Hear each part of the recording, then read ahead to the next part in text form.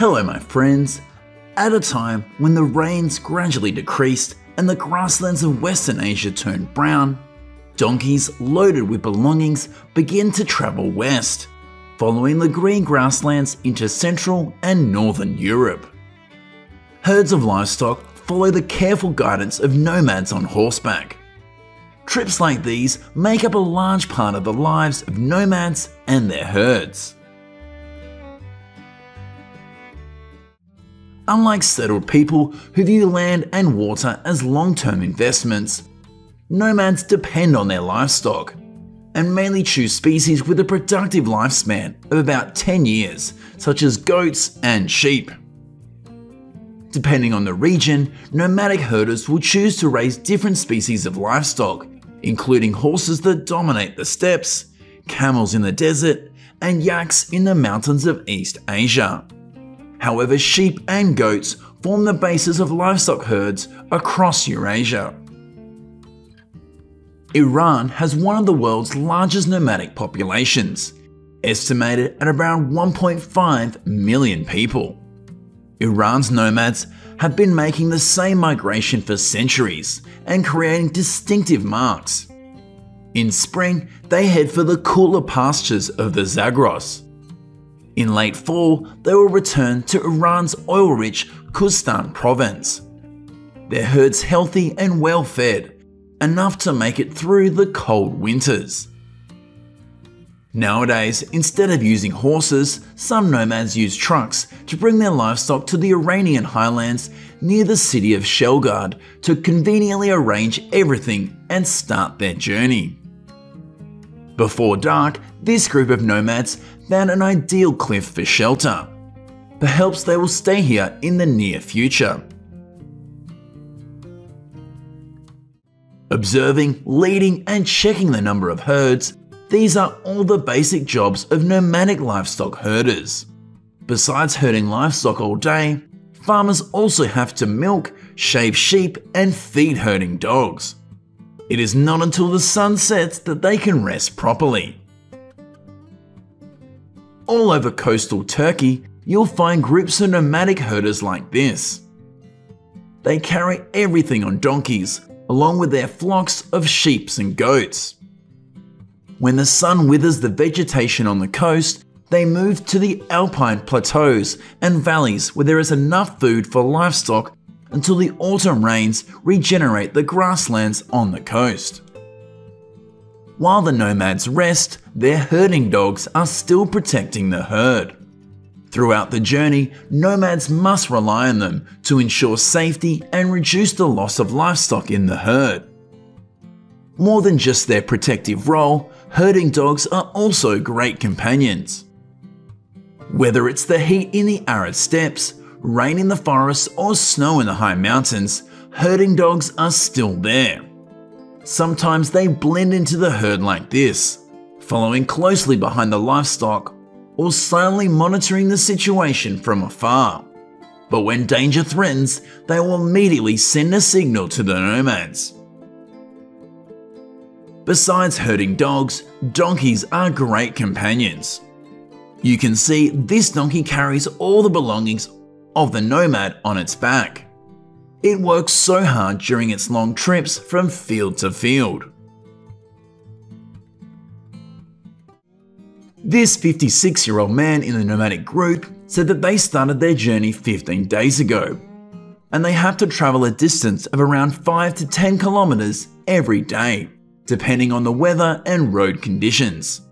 They have stayed in this area for a long time due to continuous rain, and their journey has around 9 days left. What will happen if they don't have time to migrate to warm areas?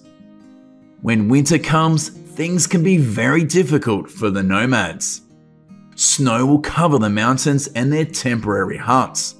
Both nomads, herding dogs, and herds of livestock will try to endure the cold. Even walking around the tent was difficult. This lamb has just been born, but was rejected by its mother. It cannot survive in this cold weather without its mother to protect and keep it warm.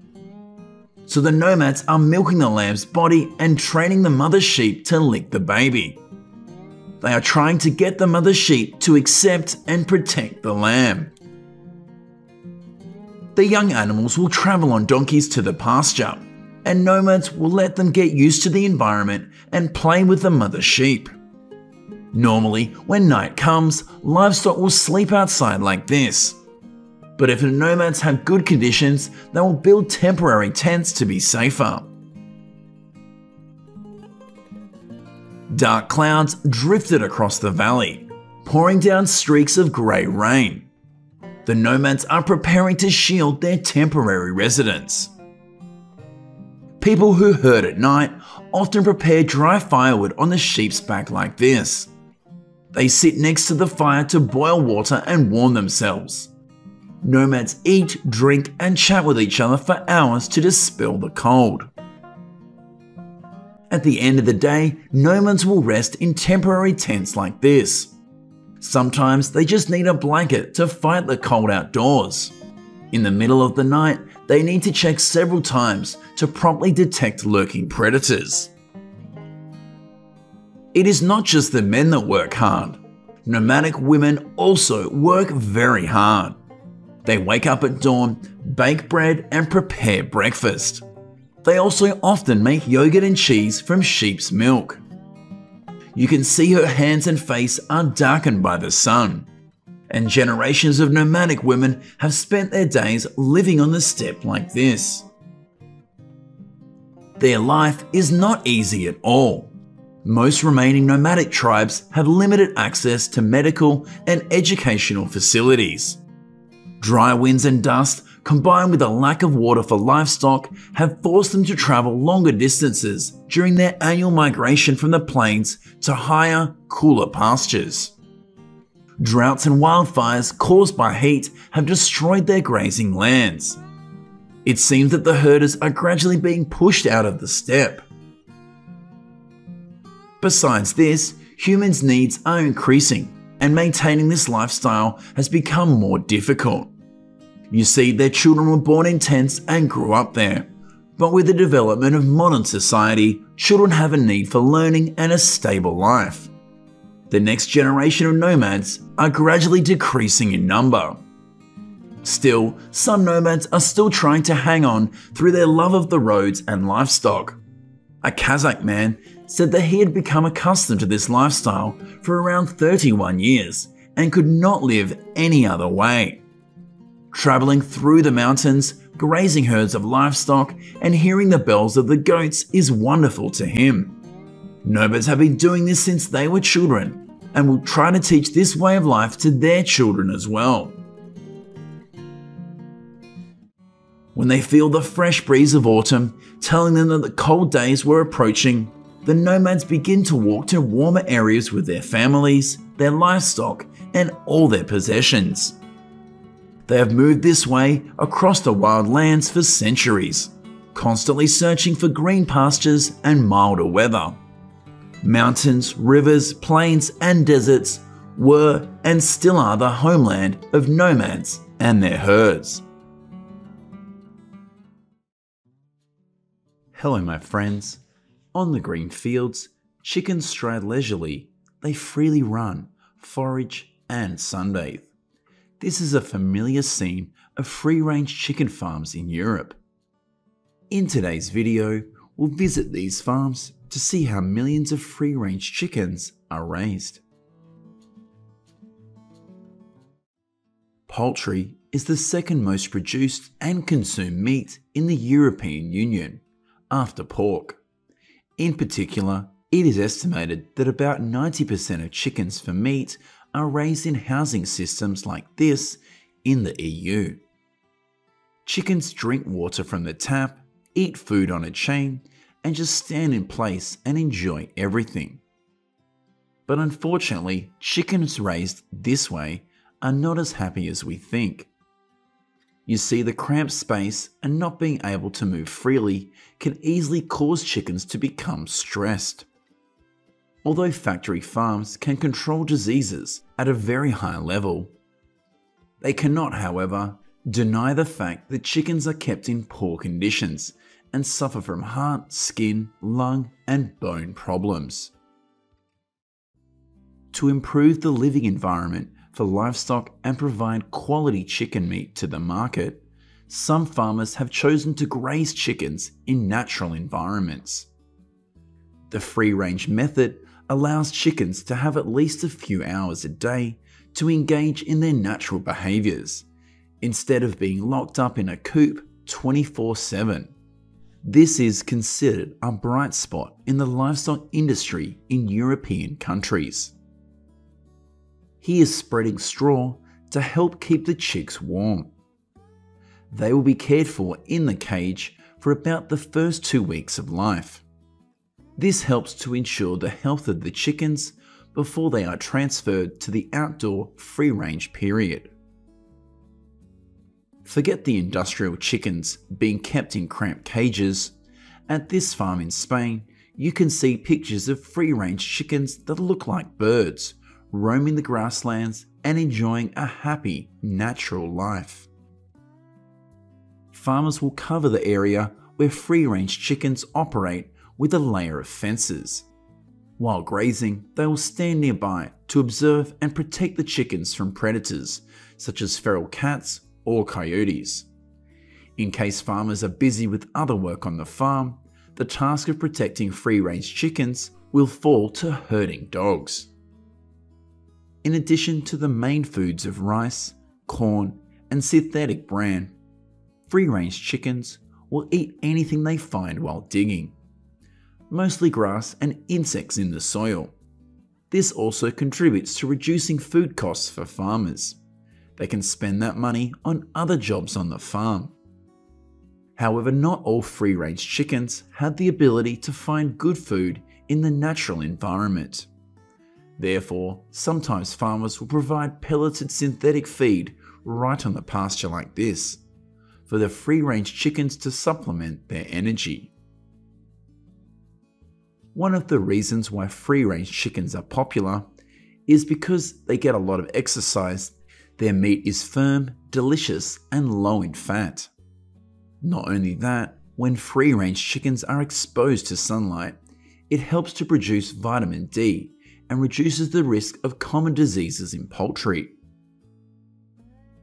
There is no general rule for raising free-range chickens. Each farmer will have different methods, depending on the economic and environmental conditions of their farms. Farmers with more than 7 years of experience said that to achieve high efficiency, it is necessary to pay attention to climate control. Besides, reducing stocking density throughout the entire production process can also limit negative impacts on productivity. Let's visit a free-range chicken farm in England. Every day, these free-range chickens spend 1/3 of their time on the grasslands. Farmers will gather them into barns in the afternoon or during bad weather. Sustainable livestock farming is what free-range chicken farmers in Europe aim for. Therefore, in order for free-range chickens to have a living environment close to nature, farmers will take advantage of land with naturally growing grass like this.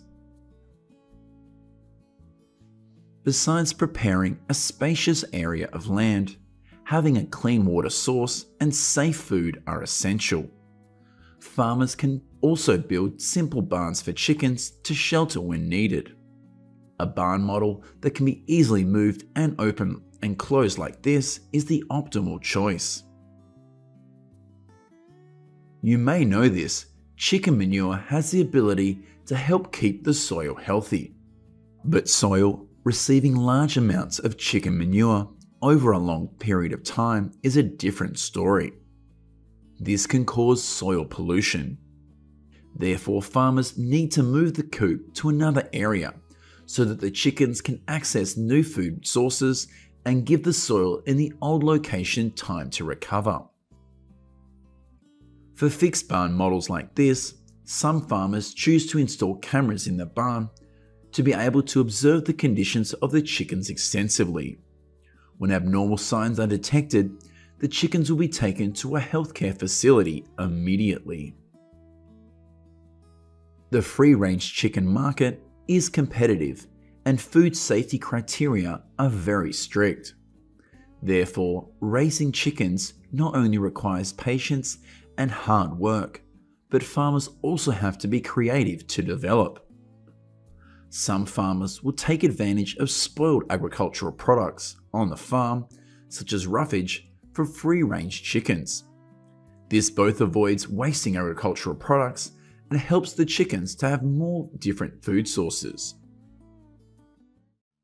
For egg-laying chickens, the average raising period is 18 to 20 weeks, and they can lay eggs for about 2 to 3 years. There is an estimated 430 million egg-laying chickens raised across the EU, and they produce nearly 7.5 million tons of eggs each year. At the farm in eastern France, home to about 1,400 free-range chickens, every morning farmers will visit the barn and start collecting eggs. After checking the quality, these eggs will be taken to food markets and restaurants in the area. Most breeders find that broiler chicken breeds have a relatively quick growth process, with an average rearing time of 35 to 50 days. When free-range chickens reach a weight of 5 to 7 pounds, they are sent to the slaughter plant. Here, they are slaughtered using the throat-cutting method to ensure the chickens die quickly and without pain. After cleaning the hair and removing the internal organs, workers will process to separate the meat, bones, and skin. Finally, free-range chickens are packaged and stored in cold conditions to ensure quality. We have just finished our journey to European livestock farms. Here we can see that properly implementing the process of raising free-range chickens will help improve productivity and economic efficiency, while ensuring product quality for the consumer market.